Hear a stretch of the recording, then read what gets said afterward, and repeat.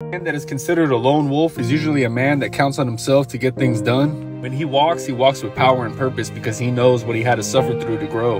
He lived a life that hardened him with boundaries, but it also humbled him with a set of morals. He's able to control himself even under the strongest of emotions that are meant to break your character.